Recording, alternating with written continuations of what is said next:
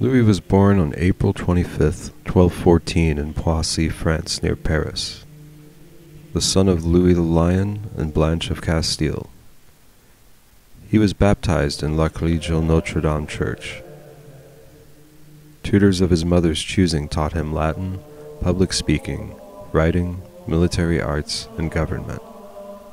Louis was 9 years old when his grandfather Philip II died, and his father became King Louis VIII. Louis VIII would rule for a mere 3 years. Louis was 12 years old when his father died on November 8, 1226, thus ending the childhood of young Louis. Louis was crowned king within the month of his father's death at Reims Cathedral on November 29, 1226. His mother Blanche ruled France as regent during his minority. Louis's mother instilled in him devout Christianity. She is once recorded to have said, "I love you, my dear son, as much as a mother can love her child, but I would rather see you dead at my feet than you should ever commit a mortal sin." On May 27, 1224, Louis married Margaret of Provence. She was crowned in the Cathedral of Sens the next day. The new queen's religious zeal made her a well-suited partner for the king, and they are attested to have gotten along well, enjoying riding together, reading, and listening to music. Louis is often referred to as the model Christian monarch, due in part to his extraordinary charity to the poor.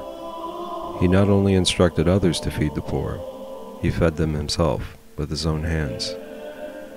From his very childhood the king took pity on the poor and afflicted, and the custom was that wherever the king went, 120 poor persons should every day have an abundant meal in his house of bread, wine, meat, or fish. This affection for the poor led him to take matters into his own hands, ensuring that everyone was fed before he began eating. Louis ate daily with old men and cripples, to whom he gave the same dishes that he himself ate. And when they had finished their food, they carried away a certain sum in money. Louis also grappled with persistent conflicts involving some of the most influential nobles in his kingdom. He instigated significant reforms in the French legal system. He abolished trials by ordeal, endeavored to terminate private wars, and incorporated the presumption of innocence into criminal proceedings. Louis IX's reign is often marked as an economical and political zenith for medieval France, and he held immense respect throughout Christendom.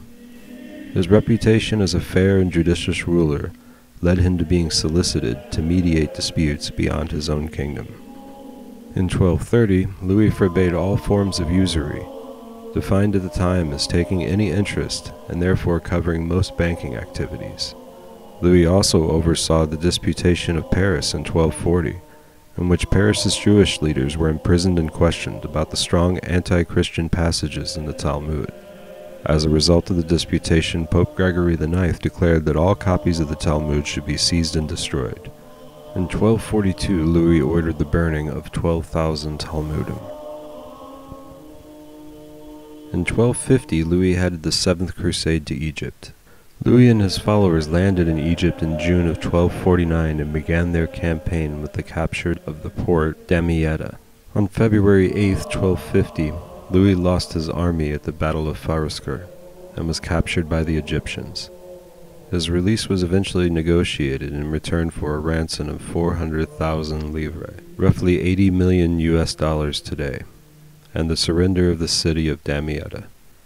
Upon his liberation from captivity in Egypt, Louis devoted 4 years to fortifying the Kingdom of Jerusalem. He generously utilized his resources to aid the Crusaders in reconstructing their defenses and actively engaged in diplomatic endeavors with the Islamic powers of Syria and Egypt.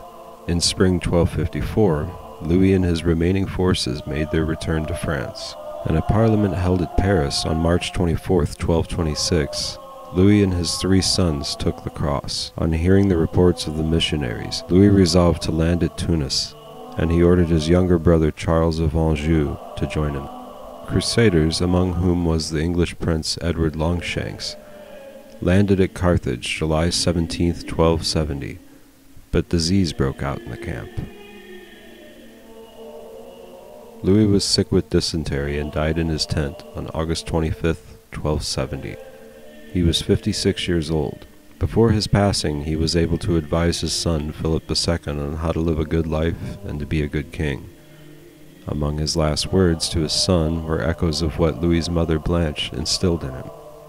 You should with all your strength shun everything which you believe to be displeasing to God, and you ought especially to be resolved not to commit mortal sin, no matter what may happen, and should permit all of your limbs to be sewn off, and suffer every manner of torment, rather than fall knowingly into mortal sin. Louis's final words were, "Into thy hands I commend my soul." In 1297, Pope Boniface VIII proclaimed the canonization of Louis. He is the only French king to be declared a saint. It is said that praying to Louis has resulted in miracles. Louis's bones were interred in the royal necropolis at St. Denis in May 1271.